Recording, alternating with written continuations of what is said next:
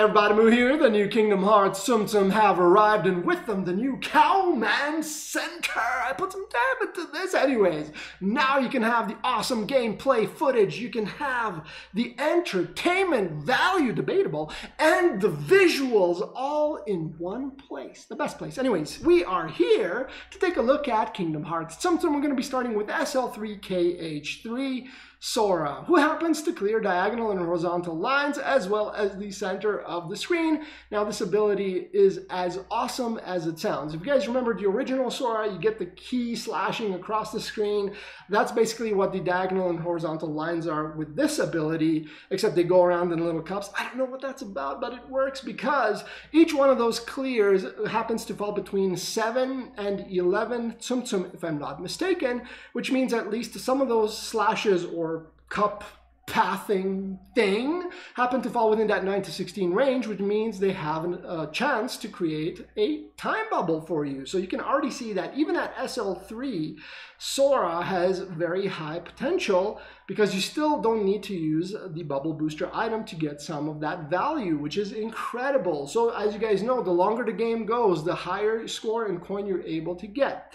Now, as you can see, the number to charge up the ability at SL3 is 26, which is really high. That's really the only thing that's crippling Sora right now. But again, with those bubbles, even if they are not time bubbles and you happen to use the skill right before Fever Time runs out, now you still have 3 or 4 bubbles on screen to get you back into that Fever Time and work on getting those 26 Might Tsum. So Sora at SL3 never leaves you high and dry, even if you make a little bit of a mistake, or if you're just playing extremely aggressively and you're just trying to use that ability as often as you can always depend on those magic bubbles to get you back into Fever Time efficiently.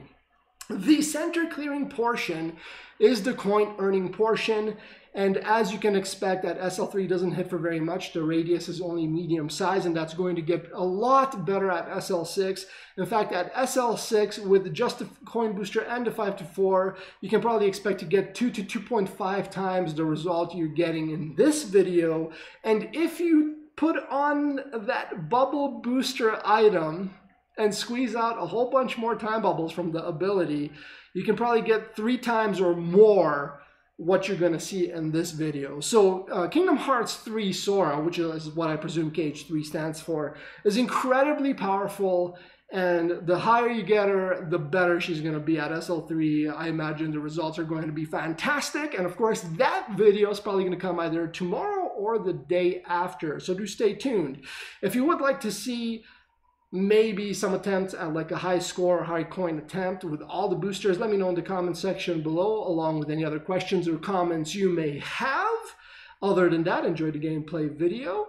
And as always, thank you so much for your likes, your subs, and your viewership. I hope you enjoyed the new layout. It's kind of based on the Avengers. You know, you got all the tech, the bio steel in the background. You got like the HUD interface that, you know, like with the biometrics, everything, the color scheme, it's all drawn from that movie. And I hope you guys like it. Anyways, catch you later.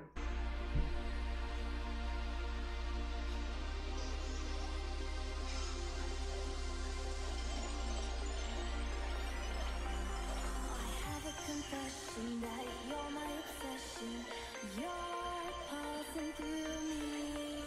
The blood is rushing and I am trusting you'll come save me.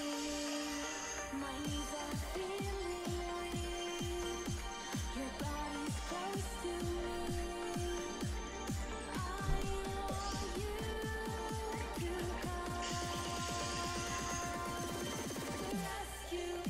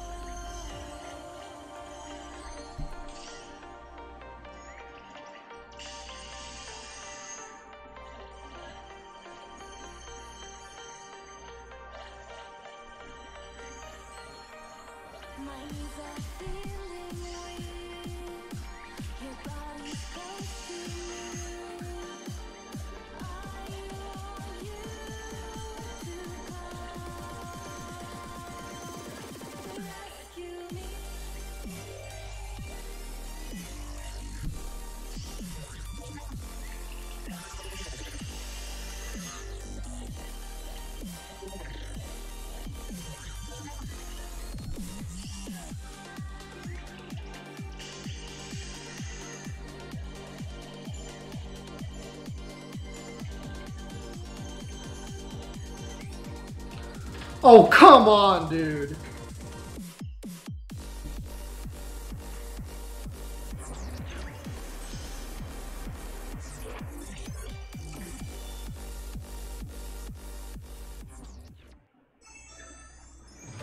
We got robbed.